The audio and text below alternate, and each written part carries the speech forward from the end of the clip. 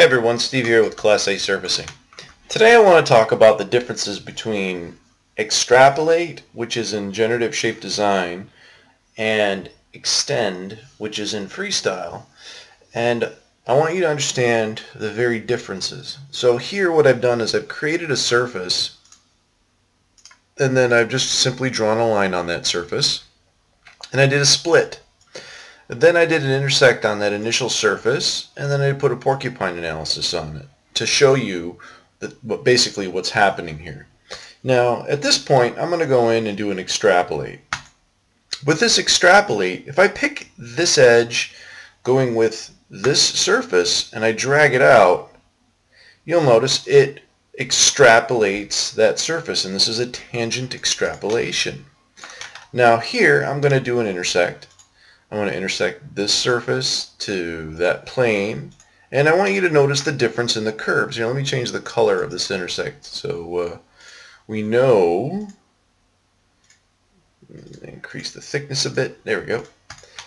We know what's going on. So you can see the original surface took a turn down, whereas this new surface, this extrapolation from that point where I began the extrapolation, is linear. It's a tangent extrapolation. If I double click on that and I change this to curvature, select OK, you'll notice that at that point, right at the very end, they lay right on top of one another. And the reason why this works out is because the system remembers this area that was trimmed away. If I show the original, a curvature extrapolation is going to bring back the original untrimmed base type element up to that point. Now, if I extend this out any longer, I keep going with it, you'll see, alright, the curve keeps following until the very end. Now, if I do a porcupine analysis on this, notice that right at that point where the surface is new, where it's no longer based off of the original, it begins to go linear. You can see that there's a shape change. All right. It's still curvature, it's still clean per se, but it starts to go linear. And the further out that I go with this extrapolation, a little too far. Let me go back. There we go. You'll see that it begins to converge, and it's no longer curvature, or I shouldn't say curvature, it's no longer following the curvature of the surface, right? It's now starting to go linear, and the further out that I go, the flatter it's going to get.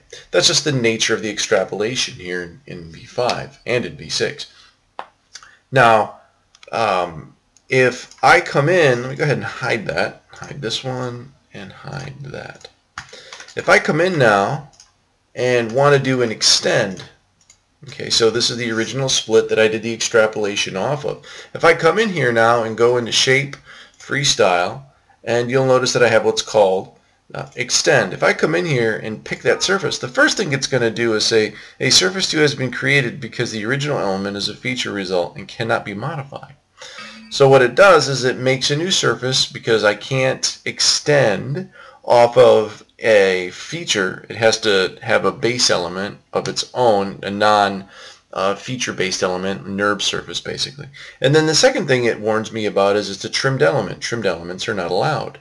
So first, the extend can't do the extend because it's a feature, needs to create a NURB surface, and then the second reason is this is a split. Trimmed elements cannot be used. So if I do an untrim per se, it takes me back to the original base element.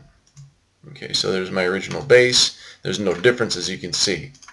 Now, if I do my extend on that, it's going to come back with that warning. Well, I can't do anything with that untrimmed surface. I have to convert it to a NURBS surface. So that's the one thing about the extend is that it has to use a NURBS element.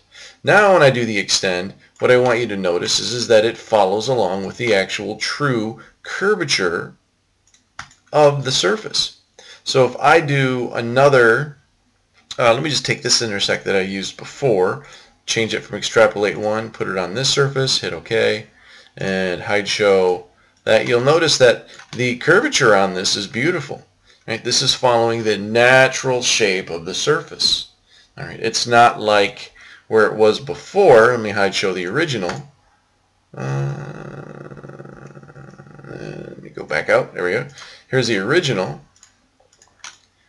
Okay, you can also see that there's a divergence from the extrapolation to the extend. Like I said, it follows along where there was once material, the trimmed away area, but once there's no material, it starts to go flat or linear. Right? It's still curvature continuous, and you can see the divergence as the further that you go out. Now if I switch that intersection and put it back to this surface, preview that, you can see what happens to those porcupines. They look absolutely beautiful. They follow along the natural curvature of that surface. Now if I take, and let me go back into generative shape, and I'm going to do extrapolate.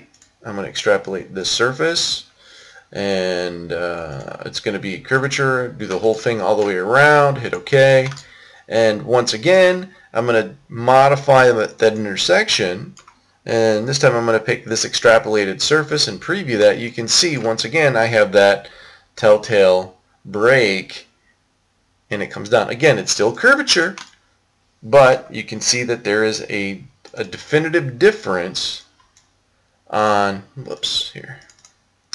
Let me go more.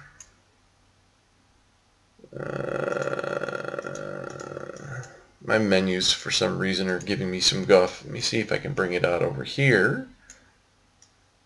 Off of, there we go.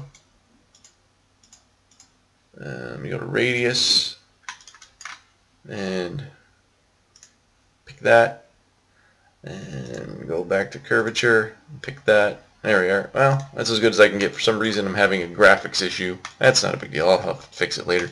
But you can see I still have my issue with it kind of flattening out a bit. You can really see it exaggerated on the back end over here. So there's the differences between the extend and the extrapolate. Both are great tools. Each are kind of limited in what they do. If you need something with history, obviously the extrapolate is the way to go. If history is not that big of a deal, well then do an untrim and then use your extend to get the natural flow of the surface. Curves does exactly the same thing if you're doing the same thing with a curve. So just go and be careful with how you use these tools. Typically I do extrapolate because I'm looking for parametrics, but if I'm looking for styling, real true styling intent, I will do an untrim, and then I will do an extend, and then I'll use that extended surface as a reference to build up against. All right, so both are great tools. I'm not trying to put one down or the other down. Both are extraordinary tools, but just be careful with how you use them. Thanks for watching. Hope you enjoyed it. Please like the video if you did, subscribe to my channel if you learned anything, and share with your friends.